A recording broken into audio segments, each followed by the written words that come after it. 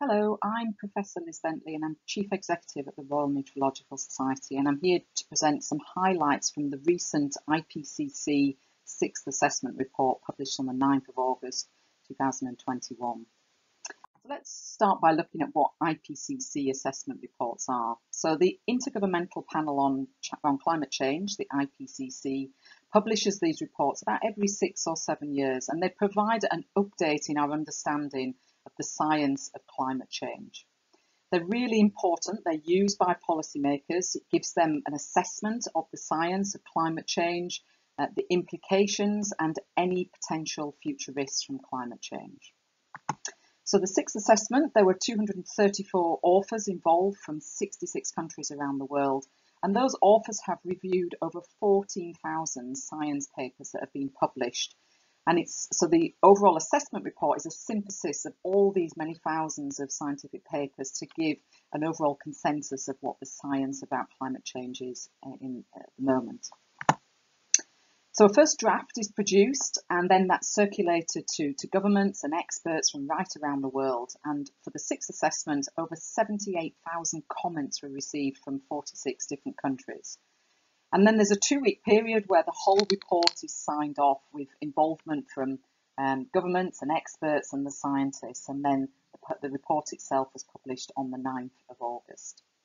The 6th assessment has a couple of new features. So it also includes some regional fact sheets and an interactive atlas. So you can get down to more regional level and look at climate change and how it's changing for different parameters on a regional scale. So it's quite a stark report. I guess the message in this report, in the 6th assessment report, is similar to previous assessment reports, but the tone is very different. There's a much stronger message, a much clearer message about the clarity of the change that we're seeing, of climate change around the world, but also the fact that it is pretty much unambiguous now that this is down to human activity. So there's a quote in the report saying recent changes in climate are widespread, rapid and intensifying, and unprecedented in thousands of years.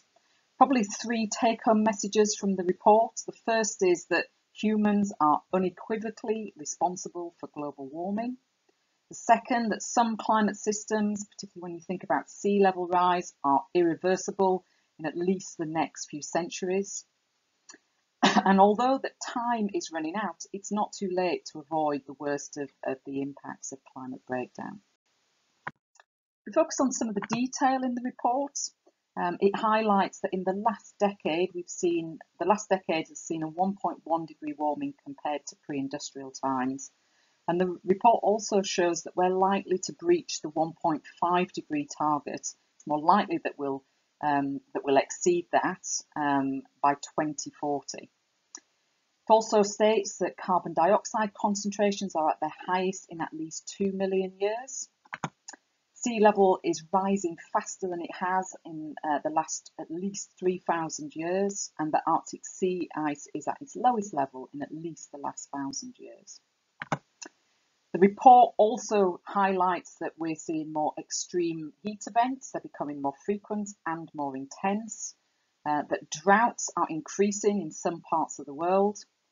Heavy rain events are becoming more frequent and more intense. Fire events are becoming more frequent, and oceans are not only warming at a faster rate, but they are also acidifying and they're losing oxygen. And there's a link to the full report you can see at the bottom of this slide, and you can also find the regional fact sheets there and the interactive atlas as well. Thank you.